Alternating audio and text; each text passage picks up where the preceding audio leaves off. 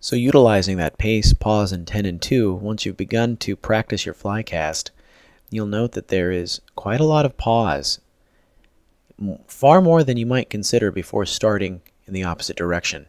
But as you can see, I've got quite a bit of line out, and I'm letting the line do the work. Remember, if you're moving your wrist and your arm very gently, you're still going to get the end of your rod to move quite a bit more.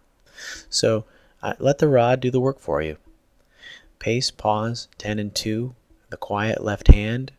All right, and really just remember that the line is unfurling completely before you start casting in the other direction, and you just relaxedly let it rip. All right, everybody, now it's time to learn about a couple of troubleshooting items.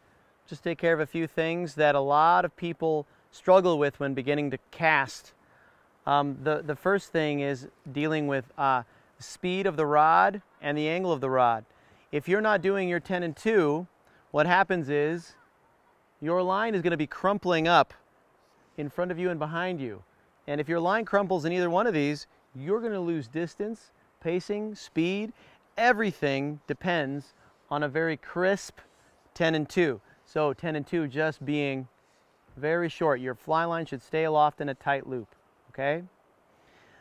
The next thing I want to talk about is overpowering your cast on the final forward casting motion. All right, this problem is one where people will false cast, they'll false cast, they'll false cast, and then they'll really try to really huck it out there, okay? And that is going to completely destroy your timing. Number one, that's going to cause an early motion of your forward cast. And what that does is it hasn't given your back cast a chance to fully load. Okay, when you haven't given your back cast a chance to load, you're not going to get very much distance in your cast. So when you're finally ready to shoot that line and get your final cast moving in that forward motion, very, very important to just remain calm and go slowly and wait.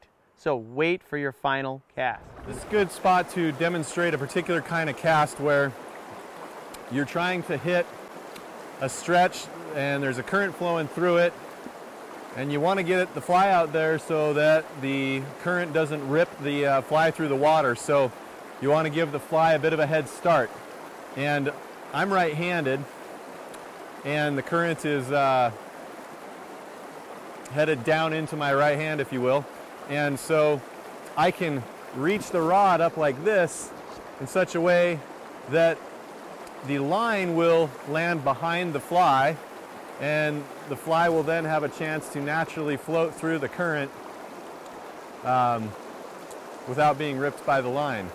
So I just cast to get a good regular cast going, and then when I drop the line, it's kind of a reach out there to get the line just a little upstream from the fly.